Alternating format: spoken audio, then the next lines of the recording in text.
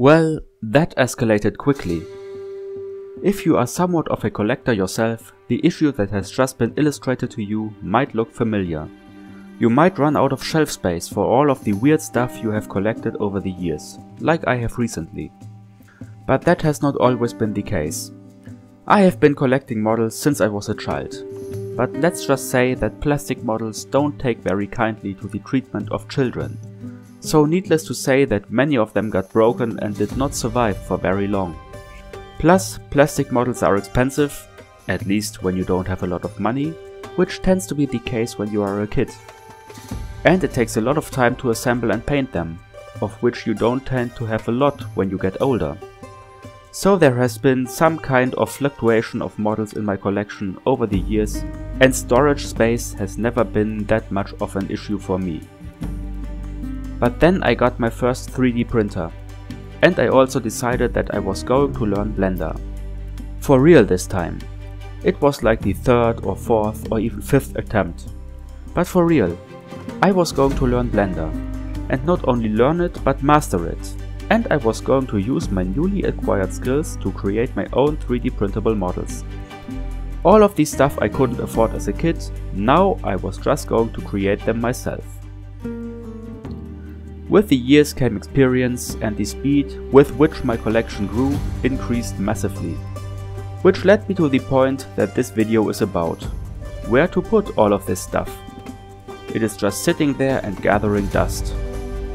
Standard showcases wouldn't cut it, since I would need pretty big ones. Just look at these big boys, and I had no room available where to place them.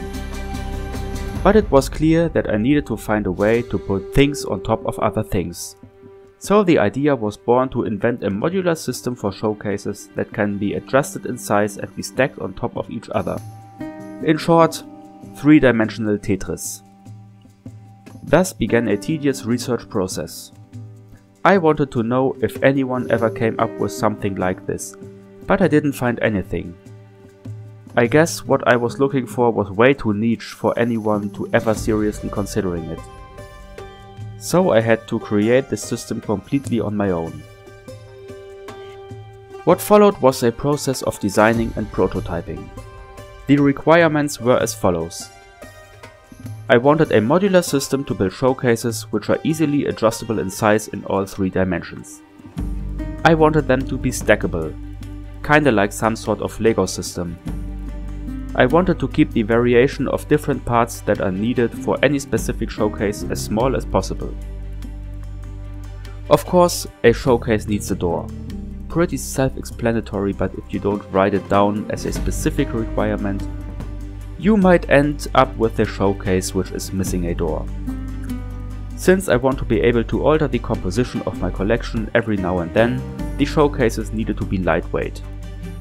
Oh, and of course they need to be stable enough to allow for easy repositioning. And surely they needed to be as low budget as possible. After a few iterations, this is what I came up with. Here we have the standard element that the whole system revolves around. It has a length of 8 cm. There is a hole in the middle to accommodate for an M5 threaded rod. Here you can see the rails that are going to hold the acrylic glass. And on these sides you can see those nooks and crannies which would later allow for the finished showcases to be stacked on each other. But how do those elements come together? Let's have a look at the 3D model. This is what the smallest possible unit looks like. It is 10 by 10 by 10 centimeters. Highlighted in blue you can see the standard element I just showed you. Then you have the corner elements marked in red. They look like this in a close-up. For the sake of simplicity I have not shown the door for now. But that's basically how the system works. And now you can arrange these showcases a little something like that. But of course the point is not to have a lot of 10 by 10 by 10 showcases sitting around. Usually bigger ones are needed. Let's say you need a showcase which is 10 cm high and 10 cm deep, but has a length of 30 cm. For this I have here an intermediate element marked in green. It allows me to extend the length, height or depth of a showcase. Or what about 10 by 10 by 20? or 30 by 20 by 30, no problem. And you can still put them together like this. But all of that looks well and good on a computer screen. But does it actually work in real life? Let me show you the results and explain how it went. So this is the first showcase I finished. And it didn't turn out to be very good. In fact, it turned out to be so bad that I'm going to tear it down and completely rebuild it.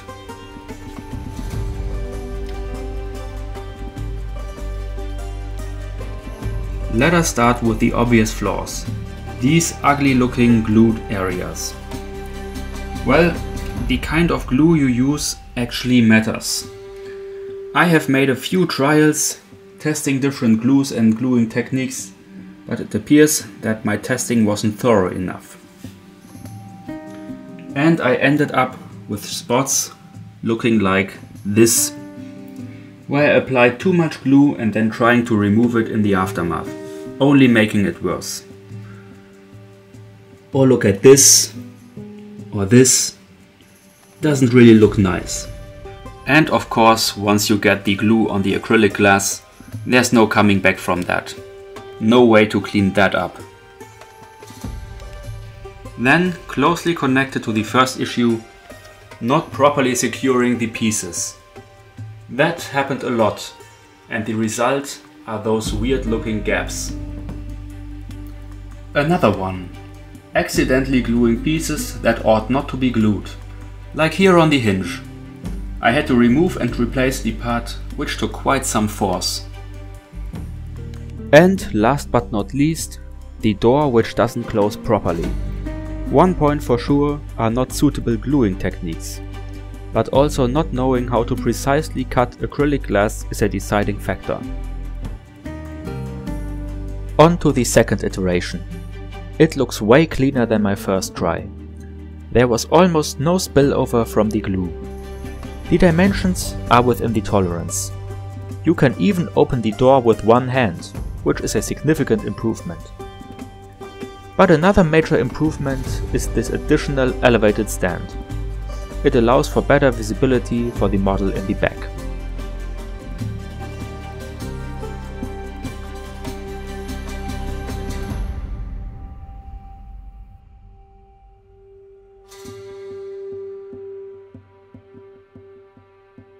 One minor improvement I have added in this version are the elements shown here, which include a doorstop.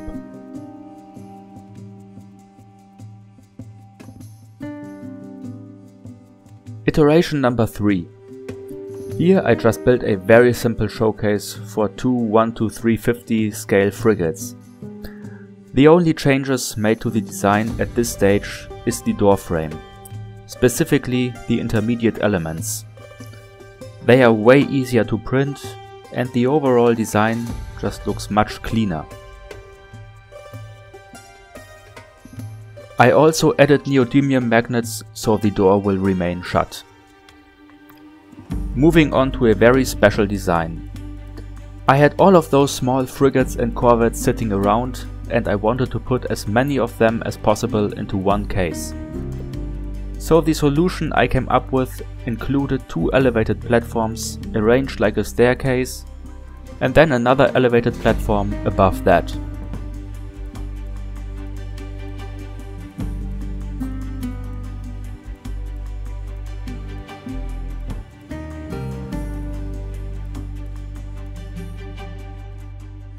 From there on, it became almost a routine.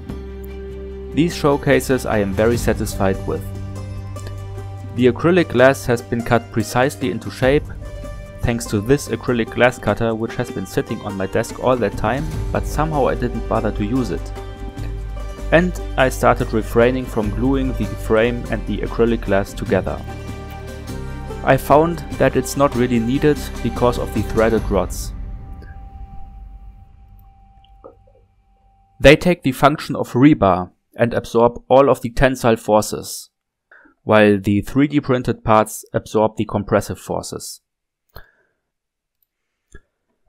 They are glued together with superglue and thus there is a highly intense bonding force between them because of the rough surfaces of the different parts.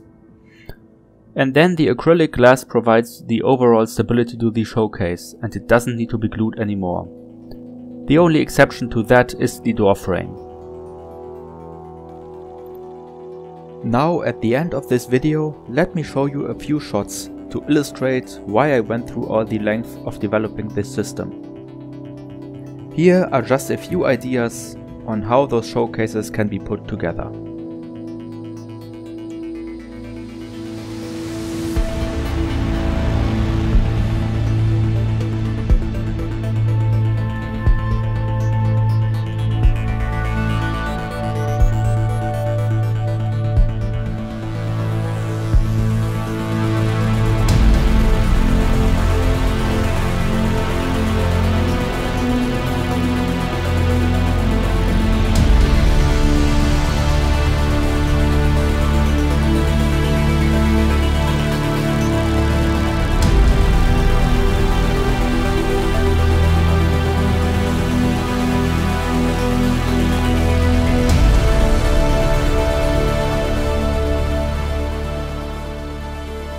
So, what's next?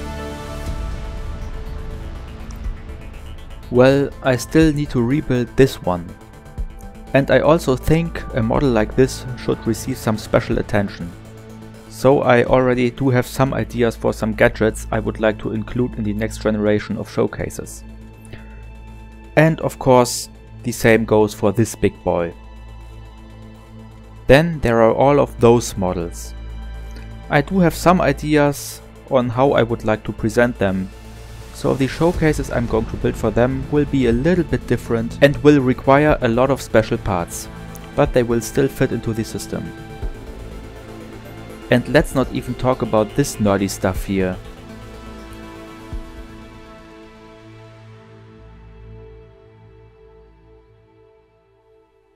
So as you can see, there is a lot of work still to be done.